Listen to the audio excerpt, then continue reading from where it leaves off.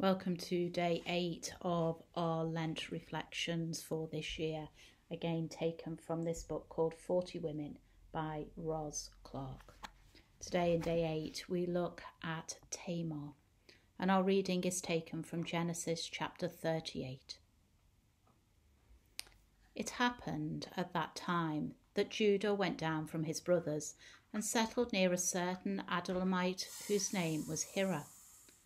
There Judah saw the daughter of a certain Canaanite whose name was Shua.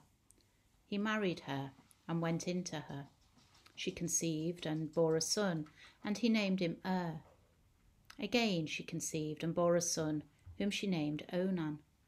Yet again she bore a son, and she named him Shelah. She was in Chezib when she bore him.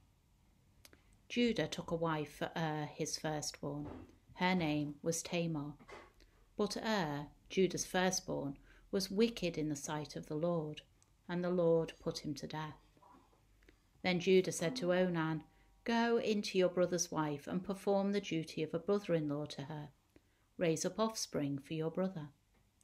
But since Onan knew that the offspring would not be his, he spilled his semen on the ground whenever he went in to his brother's wife, so that he would not give offspring to his brother. What he did was displeasing in the sight of the Lord, and he put him to death also. Then Judah said to his daughter-in-law Tamar, "Remain a widow in your father's house until my son Shelah grows up," for he feared that he too would die like his brothers. So Tamar went to live in her father's house. In course of time, the wife of Judah, Shua's daughter, died.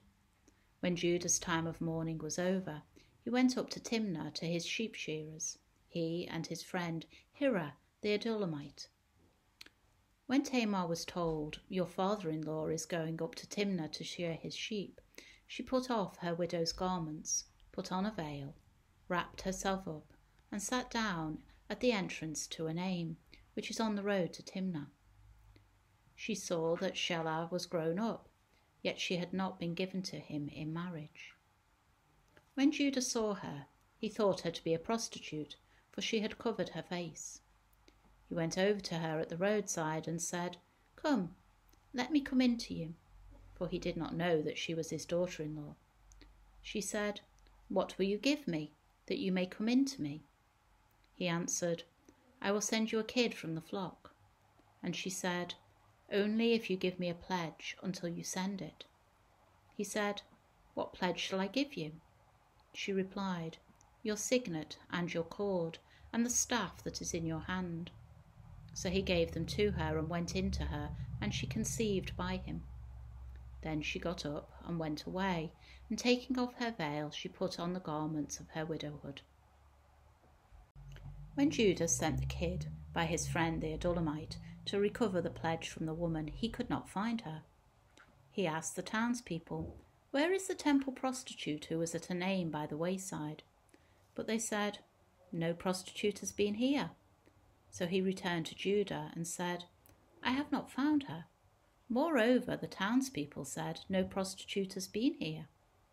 Judah replied, "Let her keep the things as her own, otherwise we will be laughed at. You see, I sent this kid, and you could not find her." About 3 months later, Judah was told, "Your daughter-in-law Tamar has played the whore. Moreover, she is pregnant as a result of whoredom." And Judah said, "Bring her out and let her be burned." As she was being brought out, she sent word to her father-in-law, "It was the owner of these who made me pregnant." And she said, "Take note, please, whose these are, the signet and the cord and the staff."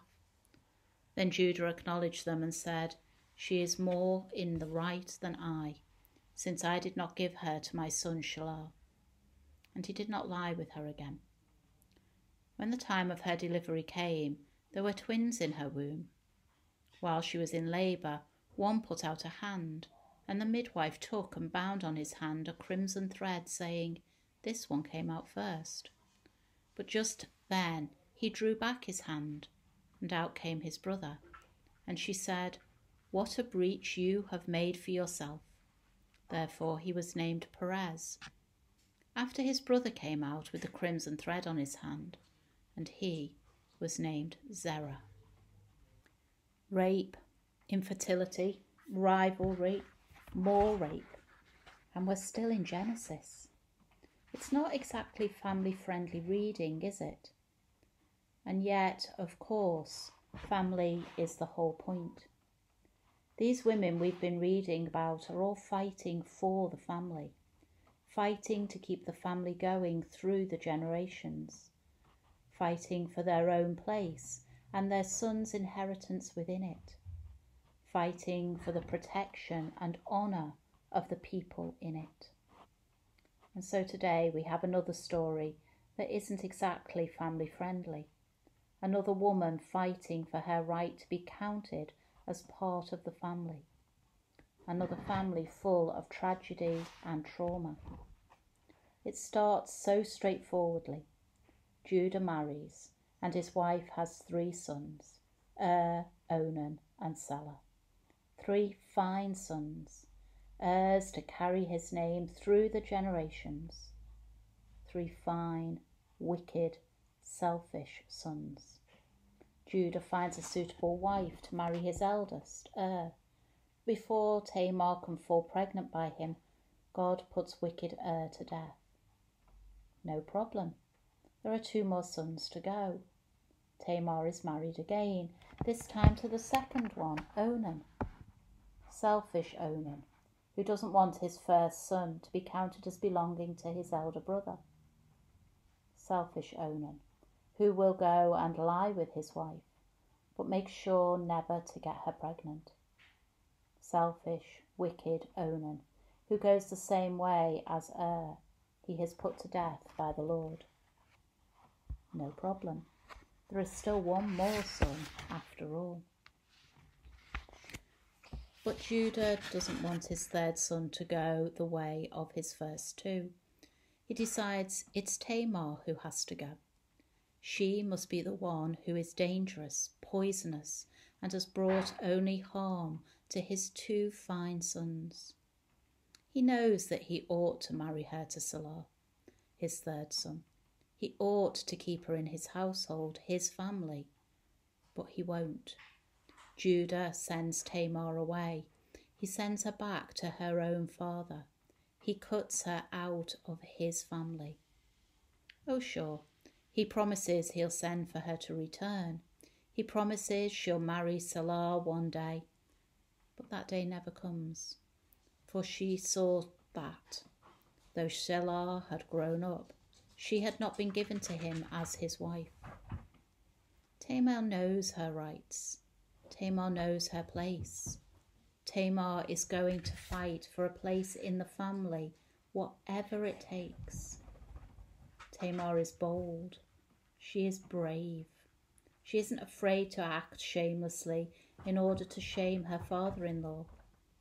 She may be the one disguising herself as a shrine prostitute, but he's the one actually paying for sex with a shrine prostitute.